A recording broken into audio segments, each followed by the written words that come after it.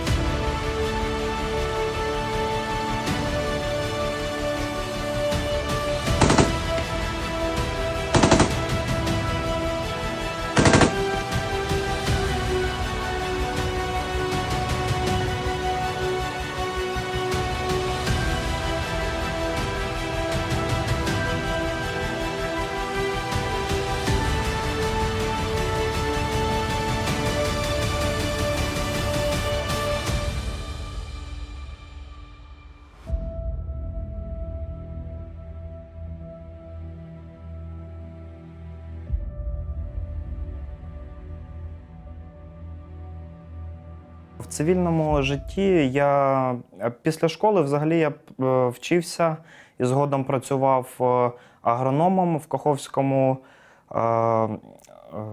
раніше називався колгосп Каховський, зараз ДПДГ Каховське, був молодшим агрономом. Набрався досвіду та за направленням мене направили навчатися до Києва в Національний університет біоресурсів природокористування. Я майже вже довчився на 3-му курсі, вирішив, що треба долучатися до війська і захищати свою рідну Херсонщину. Ви самі з Каховки, так? Так, Каховка, Херсонська область. Це досить невелике місто, але це місто дуже стратегічного значення. Ще в Першу, Другу світову це був дуже великий плацдарм. Там дуже гарна автомобільна розв'язка. У нас є, напевно, 3 ключові заводи, які надавали продукцію по всьому світу. Це завод «Чумак», всім відомий, завод «ГЗЕСО», це зварочне устаткування для залізних доріг робили, і завод «Склад Грінтім». Це найбільше, можливо, в Європі, а може і в світі, овоче-зерносховище було. Як для вас почалася окупація? Взагалі повномасштабна війна спочатку. Я був в гуртожитку університету. Спочатку, як і ніхто, не зрозумів, чого тривога. Раніше це були тільки навчальні тривоги.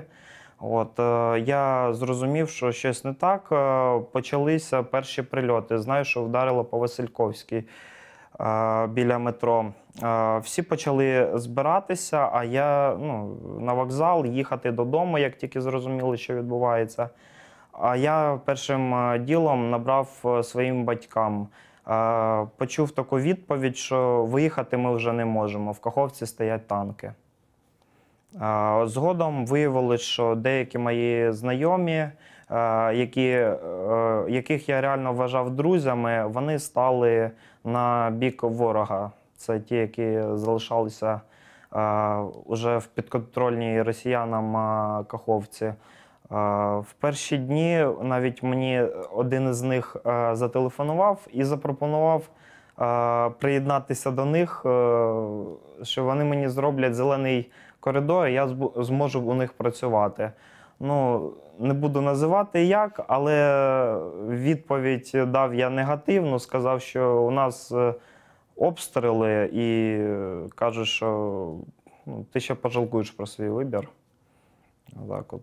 Я спочатку цікавився, які є посади, які є взагалі, які є вакантні місця в підрозділах. Ну, більше розглядав навіть спочатку 3-ю штурмову.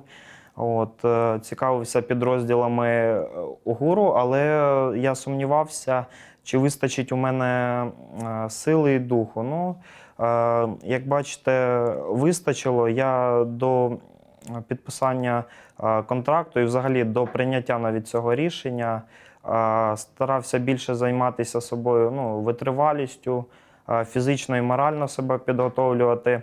Та й взагалі все своє свідоме життя я займався спортом, тому сильно труднощів не виникло. Я більше став читати насправді, дивитися. Зараз такий час, що інтернет всьому може навчити.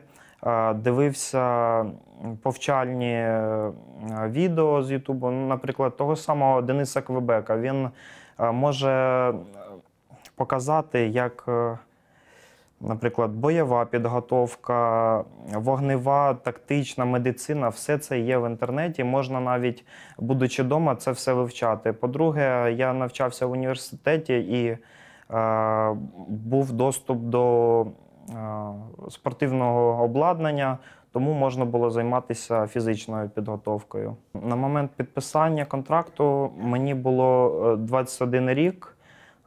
Зараз мені вже 22, і от через пару місяців вже 23 буде. Чому я вибрав спецпідрозділ «Стугна»? Бо це можливість навчатися і працювати з найкращими. Наш підрозділ займається, я б сказав би, абсолютно всіма видами діяльності, які може тільки займатися Збройні Сили України. Це і розвідка, це і диверсії в тилу ворога, і морські операції. Наприклад, можливо, ви чули за славнозвісні вишки Бойка, потоплення крейсерів, катерів в Чорному морі і так далі. Дуже багато всього.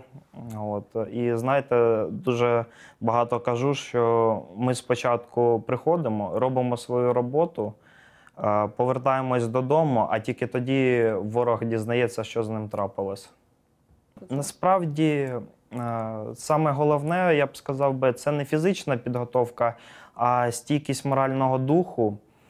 Треба морально себе підготовувати, що так, буде важко.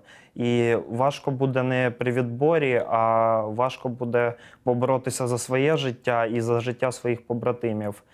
Бо якщо ворог дізнається, хто ми, він старається направити туди всі свої кращі сили. Бо нас поважають і нас бояться. Відбір – це, як всі знають, це КМБ, це підготовка з різних, так сказати, з мінно-вибухової справи, ФІЗО, розвідка, медицина, тобто як все це відбувається, ці от фрагменти.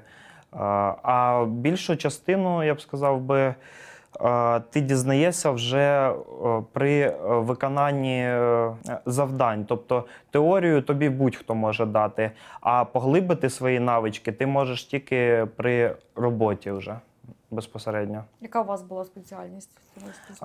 Взагалі я стрілець відділення, але я був і розвідником, і штурмовиком. Взагалі ми стараємось опанувати всі види озброєння, щоб кожен із бійців міг бути взаємозамінимий у випадку поранення або вибуття зі строю. Тобто кожен має бути і медиком, і вміти управляти дроном, автомобілем, броньованою технікою тощо. А вам яка найближча була спеціальність? Що вам найбільше подобалося? Знаєте, я такий хлопець бойовий. Насправді я люблю спостерігати. Тобто от мені подобається бути у розвідці, спостерігати за ворогом і потім бачити, як ми його нищимо. Так само і штурмові дії. Навіть був я в мінометному розрахунку. Пам'ятаю, як міна, підписаною мною за Каховку, тобто за моє місце, попала просто у ворожий бліндаж і розірвалися прямо всередині. Дуже була велика радість, бо ми це бачили з ефіру наших дронів. На яких напрямках ви брали участь в бойових діях? Який напрямок став для вас найважчим? Взагалі напрямки у нас два найбільш гарячих – це південь і схід. На південних напрямках це було Запоріжжя, Оріхівський район, а на сході це стало саме Авдіївка, район Коксохіму, коли ворог кинув всі свої резерви на те, щоб відбити це місто. Тоді і стався мій найважчий бій, там, де я вже був на грані життя і смерті, але благо, що все обійшлося, і дякую своїм побратимам, дякую суміжним підрозділам, які допомогли мене евакуювати і надали першу домедичну допомогу. Я можу сказати одразу до питання, чому Авдіївка впала. Наше командування, я б сказав, більш, хто б що не казав, більш бережно відноситься до особового складу. І я вважаю, що місто прийшлось здати саме для збереження особового складу, бо, як всім відомо, росіяни використовують таку тактику, як м'ясні штурми. Наприклад, при обороні наших позицій 29 жовтня 2023 року нас з суміжними підрозділами було 16 людей на позиціях, а росіян мінімум в 3-4 рази більше. І особисто, що я пам'ятаю, працювала їхня артилерія ствольна, і вони просто біжали в наші окопи. Це був у них єдиний шанс вижити, щоб запригнути в окопи і нав'язати нам ближній бій. Скільки ви днів пробули взагалі в Авдіївці? Говорять, що це були одні з найважчих боїв взагалі за всю російсько-українську війну. В цьому бою взагалі мій контакт з противником був трошки більше 2 годин, але ми з моїм побратимом Флетом, на жаль, він втратив ноги від одного ж прильоту, що й мені завдав шкоди. Я впевнений, що ми багато росіян поклали. Було 2 години, але дуже важкі 2 години, постійні артилерійські і мінометні обстріли, робота ворожої техніки. Саме складне, напевно, вже сталося після поранення. Власне, поранення відбулося таким чином. З дрона скинули міну калібра 82 мм. І повезло мені так, що ґрунт був досить сирий. Я б сказав, що грязюка ще була, хоча була температура +1. Міна впала в півметрі від моєї ноги і розірвалася під землею. Мені уламками побило руку, відірвало пальці на нозі. Лікарям довелося півстопи ампутувати, а згодом і всю руку. Нам сказали, що буде евакуація. І дійсно за нами дуже швидко приїхало 2 одиниці броньованих машин, але ворогу вдалося їх пошкодити, тому евакуація перенеслася ще на невизначений час. За 4 години вже прибули за моїм побратимом Флетом. Він на той час вже був в дуже важкому стані, дуже велика крововтрата. але його вивезли. Лікарі намагалися все зробити, щоб спасти йому спочатку 2 ноги, потім хоча б 1, але вийшло так, що ноги ампутували вище нікуди. Навіть лікарі кажуть, що таких випадків, як у нього, просто одиниці в світі. А військових взагалі там 1-2 і все.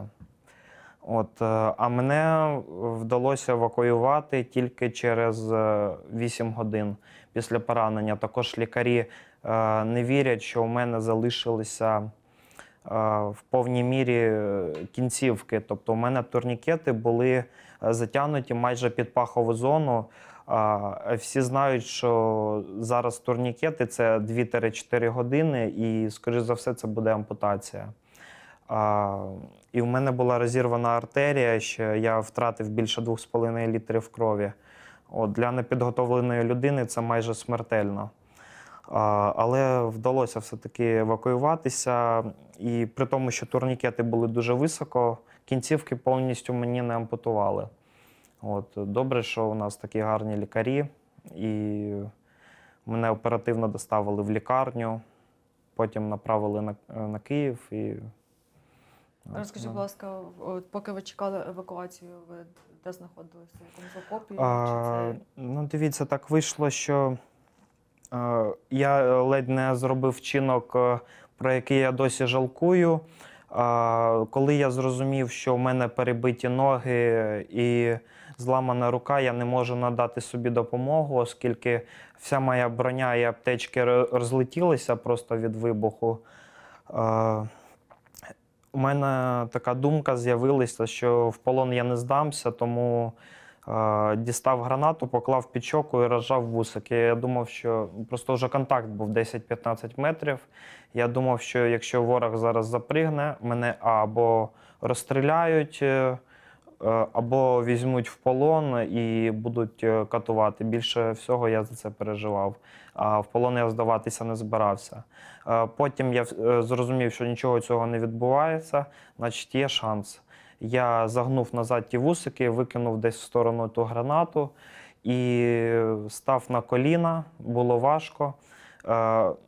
Взяв зброю в одну руку, кидав її вперед, щоб повсти, хопався за різне коріння в окопі і повз всередину. І накопив сили, щоб зробити останній стрибок і запригнути всередину нори, де медик суміжного підрозділу надав мені всю необхідну допомогу і всі необхідні препарати. Знеболюючі, протизапальні, протинудотні і так далі. Тобто все дуже грамотно зробили. Потім ворог пішов більш масивний наступ. Всі хлопці на той момент вже були поранені. У когось дрібні осколкові, у когось контузії. Тобто було дуже складно вести бій, але хлопці вистояли. Я хоч був при свідомості, але я розумів, що мені насправді було вже все рівно. Я просто лежав і чекав. Потім росіяни почали використовувати заборонені методи ведення бою, такі як скидання газу. Десь біля окопу впала газова граната, і ми всі почали задихатися. У мене була справна права рука, тож я викопав невеличку ямку в землі і хоча б через неї намагався дихати. Згадую, що коли я прибув в лікарню, у мене всі дихальні шляхи і язик, ротова порожнина, все було попечено дуже сильно. Добре, що все так склалося добре. Хлопці до останнього відбивалися. Насправді ми дуже везучі в цьому бою. Наприклад, командиру групи Аресу прилетіла в каску граната. Вона відскочила і взірвалася десь в стороні. А іншому побратиму на псевдо-Чорний, він коли мене витаскував з окопу, у нього під сідницями розірвалася граната, але всі уламки пішли в іншу сторону. Він тільки на неї подивився і далі мене тащив. Насправді я дуже перед ним вибачався, бо коли він мене взяв за турнікет під руку, і мені стало дуже боляче. Я його насправді вкусив. Я йому потім дуже сильно перед ним вибачався. Ну, він розуміє, що в мене іншого виходу не було. Отак. Ну, а потім мене евакуювали. Я побоявся, що нас так само підіб'ють, як і перші машини для евакуації. Але ж повезло. Потім мене доставили в стаб-пункт. Там мені надали першу допомогу, почистили рани, зробили переливання крові. Я був в свідомості, тож сказав одразу свою групу крові, щоб у лікарів не було питань додаткових. Мене повезли в Дніпро, в лікарню Мечникова. Там вже мені робили операції. Пам'ятаю, як тільки мене привезли, мій лікуючий лікар сказав, що «Ой, друже, я навіть не буду рахувати, скільки в тобі уламків. Після 40-го я вже зупинився». Насправді всі уламки були в ногах і в руці. Кевларовий захист дуже врятував мене. Так. І, можливо, навіть моя броня врятувала хлопців, які за мною стоять. Ну, тобто, так вийшло, що весь вибух я на себе прийняв. Як ваша реабілітація, лікування проходила? Спочатку я лікувався в лікарні. Дуже хороша лікарня, дуже хороші лікарі, медперсонал. Зі мною працювали спочатку і психологи, і інші лікарі. Ну, я зрозумів, що мені психологи не треба, що я все це добре пережив. Насправді, найкращим для мене психологом була моя вірна дівчина, уже моя наречена. До речі, на Новий рік я пообіцяв їй, що стану на ноги і почну заново ходити. Я свою обіцянку виконав. На Новий рік, хоч я і з паличкою, але я став на коліно і зробив їй пропозицію. Тепер ми чекаємо, коли мені встановлять біонічний протез, і ми зможемо одружитися. Вона була поруч завжди з вами? Так, вона з перших днів, у мене тоді телефона не було ще, він залишився в прифронтовому місці, де ми готувалися до виїзду. І десь через тиждень мені його тільки привезли. Я вийшов з нею на зв'язок. Вона одразу приїхала. Також мені дуже допомагала моя сім'я. Це моя тітка Ольга і її діти. Зокрема, моя двоюрідна сестра Тетяна, ну і вся Фастівська громада, вони звідти родом. Вони мені дуже допомагали, допомагають збирати і на протезування, і на лікування. Все, чого не вистачало, вони старалися мені якось допомогти. В Феофанії ще я з реабілітологами займався, виконував різні фізичні вправи. Зізнаюся, було дуже боляче, але я поставив собі мету і, попри біль, як спортсмен, я знав, що ніякого прогресу без болю не буде. Тому я зараз і можу ходити і навіть потроху вже бігаю. У вас ампутація ще ноги, так? Так. В центрі протезування Стеценка мені виготовили устілку ортопедичну, дуже зручна. Вони мені пообіцяли в майбутньому зробити металокевларову устілку для того, щоб я міг більш активно рухатись. До того ж, я залишаюся на службі в підрозділі, хочу бути більш корисним для своїх хлопців. Стараюся їм також збирати гроші на потреби. Минулий раз збирав на прилади нічного бачення. Зараз у нас ціль 1 мільйон гривень ми збираємо на РЕП. Залишилось приблизно 200 тисяч, тому я сподіваюся, що разом з людьми, які це подивляться, ми доб'ємо необхідну суму.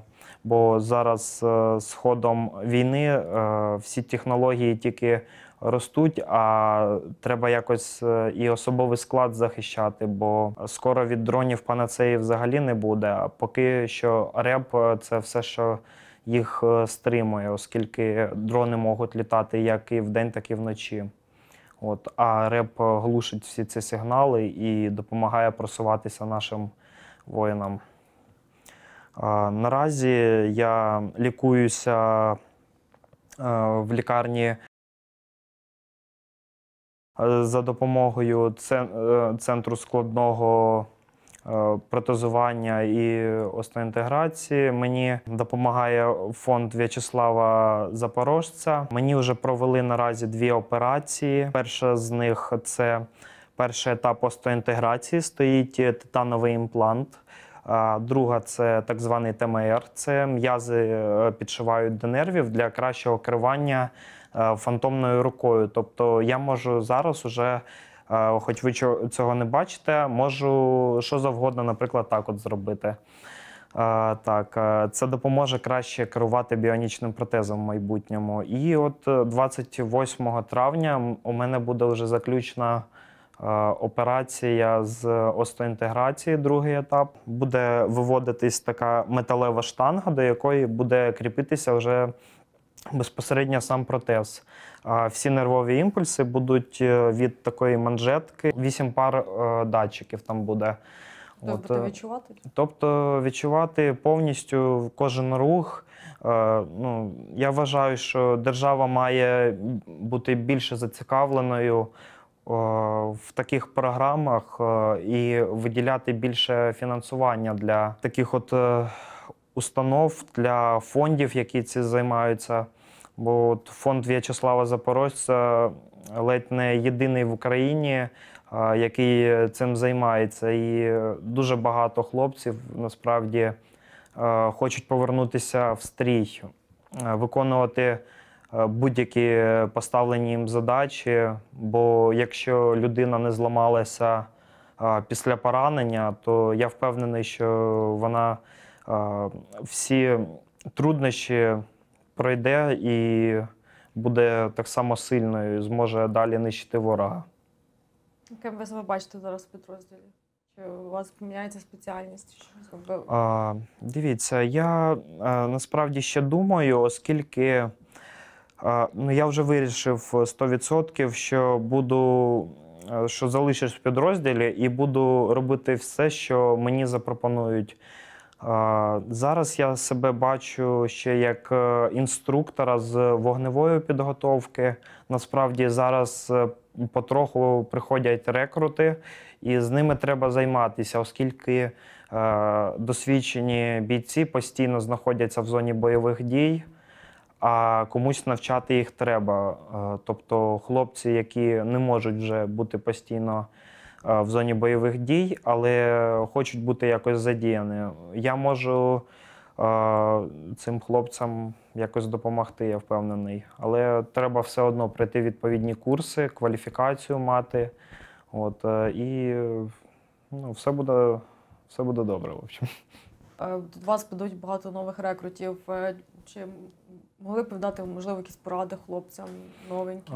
Як я і казав раніше, це, скажу таким сленгом, качайте свою фізуху. Думаю, хлопці зрозуміють. Читайте, вивчайте зброю, спілкуйтеся з військовими.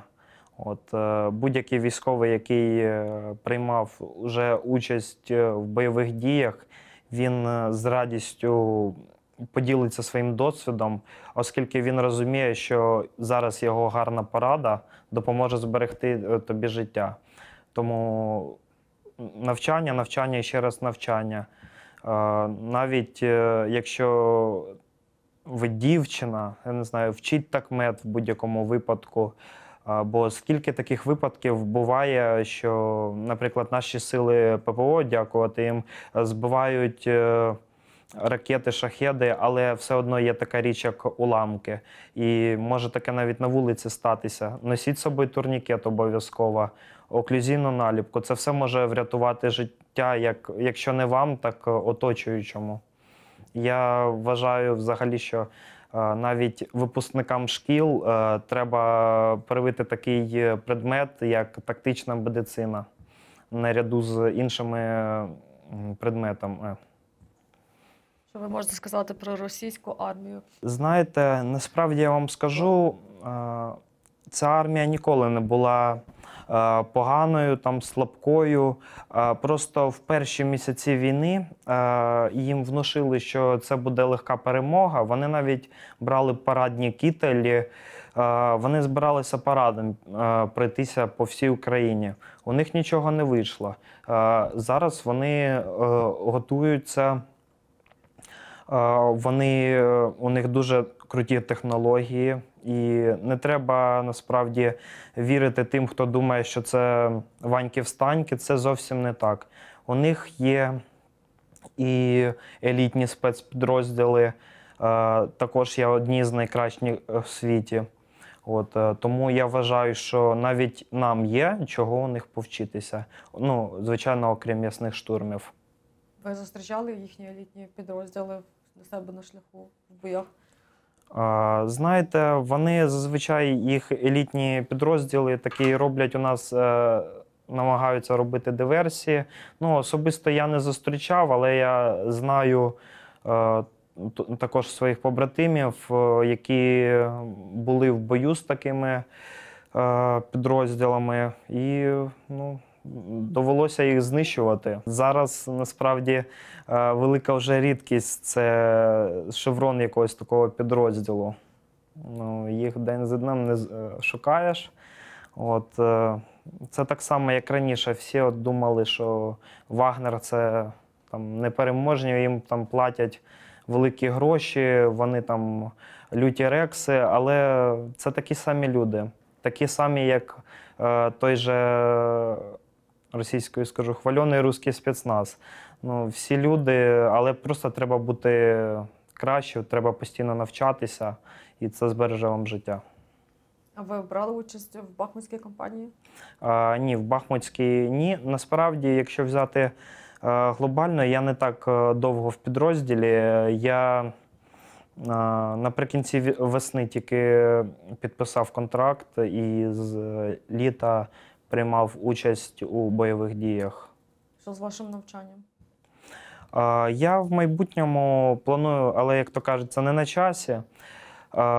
Я в майбутньому планую поновитися на останній курс. Хочу свою професію до кінця опанувати. Взагалі, в планах було в Херсонській області, в Береславському районі, також Херсонської області, заснувати свої виноградники. У нас взагалі наш рід, він ще, можна сказати, за царських часів він займався бджолярством. Скучаєте за домом? Звичайно. Друзів, насправді, це двояка, можна сказати, така думка, але насправді ті, хто там залишились, я не всім можу довіряти. Я не знаю, з ким вони за час окупації спілкувалися, тому я ні з ким майже з них не підтримую розмову. А ви знаєте, як там зараз взагалі живуть люди в Каховці? Знаю тільки, що нема світла, нема води, газу, електроенергії, взагалі майже нічого. Але все одно там є до сих пір люди, які вірні українському народу і нашій батьківщині, тому навіть там є, так сказати, свої люди в тилу ворога. Треба готуватися, не треба, можливо, це грубо прозвучить, але скиглити, що там комусь паспорт не хочуть поновлювати за кордоном. Якщо ви дійсно непридатні, поверніться в Україну, пройдіть відповідні процедури і, будь ласка, повертайтеся, вас ніхто не тримає. Всі розуміють, що в Україні йде війна, якщо за кордоном ти можеш працювати, платити якісь податки або донатити на Збройні сили, то чому б ні? Просто зараз дуже ще багато є так званого ІПСО, Це інформаційно-психологічні спецоперації. І росіяни дуже в них, так сказати, насправді нас перемагають. Роблять фільми пропагандистські. Навіть коли у нас намагаються такий фільм зробити, наші люди чомусь кажуть, що краще б там на армію дали. Я розумію, що техніка, зброя – це все дуже важливо, але і усвідомлення людей через нашу пропаганду теж має бути на рівні, що треба йти до війська, треба допомагати, волонтерити і будь-яким, чим можеш просто допомагати. Наприклад, нещодавно я познайомився з Любомиром Левицьким, який зняв фільм про 3-ю штурмову бригаду. Я вважаю, що це буде просто прикладом для інших режисерів за його зразком робити наш інфопростір і взагалі нашу українську пропаганду більш якіснішою. Просто, щоб щось відбулося, треба щось робити. Коли кожен із нас щось в собі змінить і скаже, ця війна без мене не закінчиться, тоді буде і перемога, тоді будуть і кордони, і тоді буде, як то кажеться, літо в Ялті. А зараз поки стримуємо ворога і допомагаємо армії як можемо.